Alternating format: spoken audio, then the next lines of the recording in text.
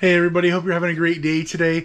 My name is Daniel, and in today's video I just want to share with you briefly an error code that I got on my Farberware complete portable dishwasher, and I just want to kind of go through that with you real quickly to be able to be a help to you if you were ever to have this type of error code pop up on your dishwasher. We'll go ahead and get right into it. Alright everybody, so I don't actually have the error code now, but I did a few days ago, and I just want to kind of troubleshoot it with you and talk through it.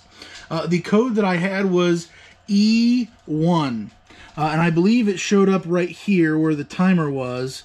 Everything turned off. It was during a normal cycle that I was running. The water was splashing around, doing its normal thing, and it popped up and started beeping and stopped the whole cycle. And it was right here, I believe. It was either here or here. There's only two options.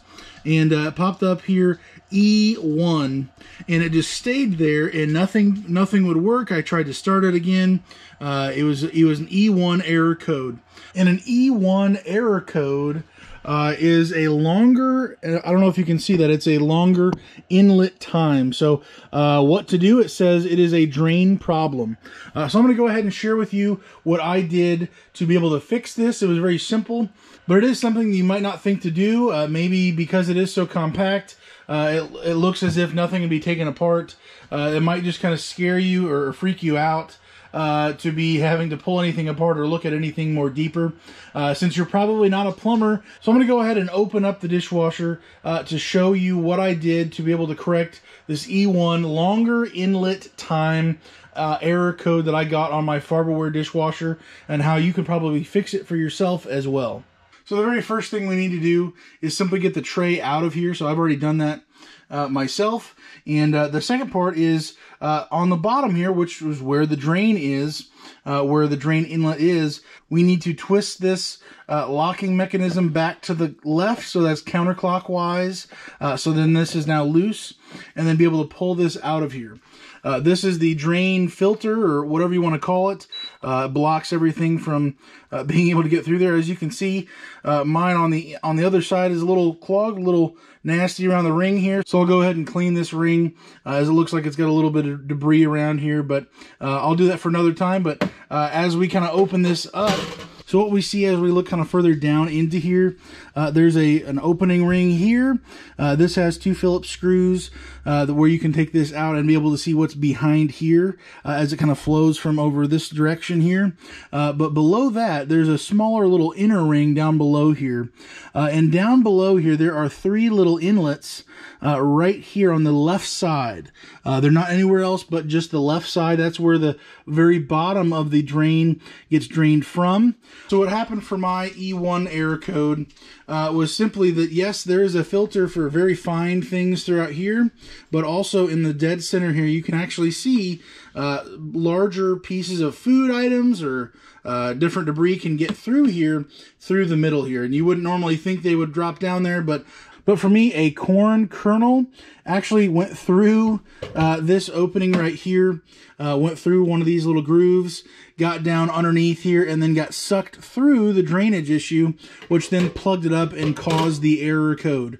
Once I let the water kind of settle, as I just kind of was looking around and poking around through here, I had taken off these two Phillips screws to be able to see if there was something plugged up on the other side.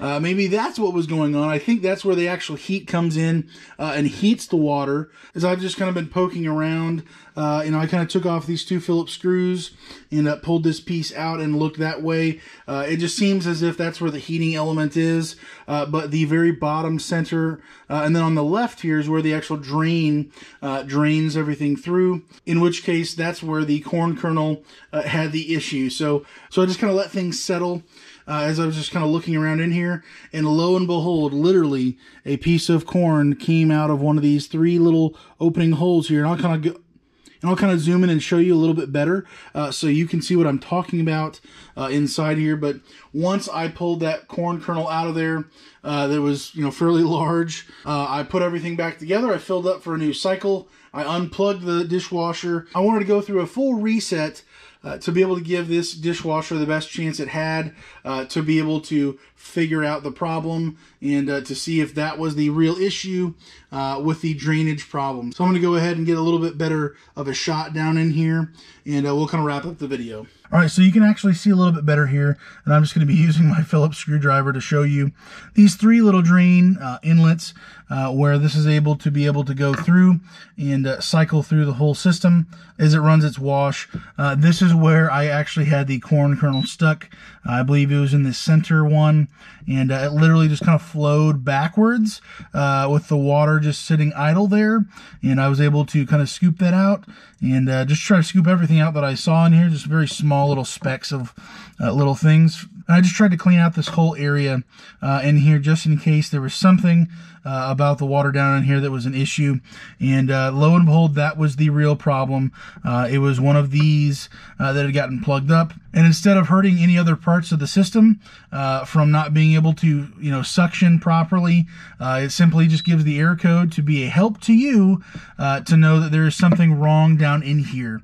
That's what my E1 error code was for myself. Hopefully you never actually have an error code like this, but for me, I was the lucky contestant to have this issue, and I just want to bring this to your attention. I know I've done a full review of this whole dishwasher, and I just want to keep up to date with you. This is the only error code that I've had, and it was literally a corn kernel that got sucked through here, and once I turned everything off, it released that corn kernel through, and I was able to clear that passageway, and I've been running.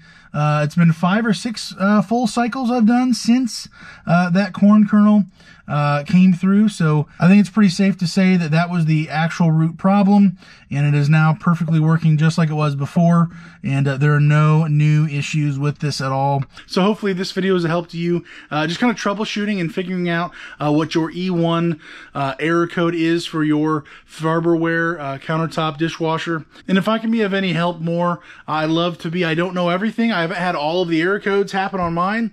This is the very first error code I've ever had.